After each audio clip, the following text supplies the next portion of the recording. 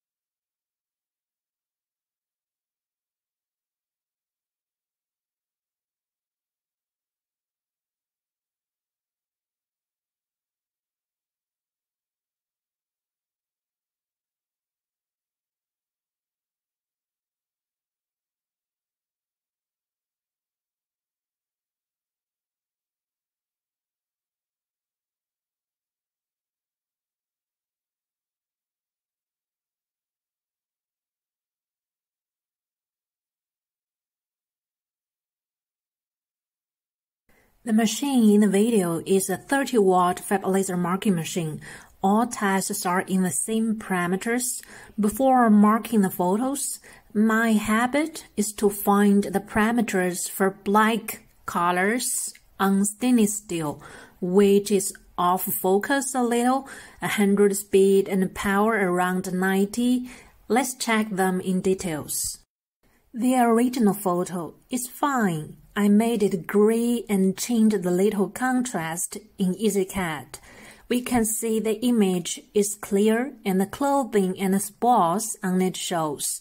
But it seems like the image is not very dark. The PS photo. I like it most. I didn't apply any parameter in EasyCAD, just mark it directly. We can see the contrast is fine, image is dark enough to highlight the point, and the clothing is shown clearly. The BMP black photo, actually from my view, I think it will be more suitable for wood or acrylic photo engraving. We can see the photo is not likely to be a real person. Clothing is disappeared. My personal view here. If you need a mark original photo, probably it will ask more efforts in parameter setting. You need to keep trying different parameters and get a better result.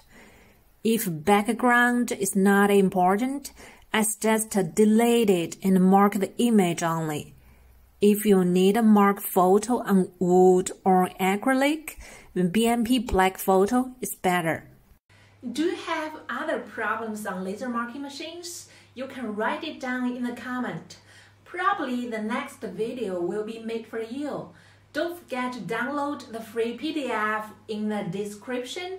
It will be helpful. Please subscribe me here. I will see you next Tuesday here on my YouTube channel. Happy New Year! Bye!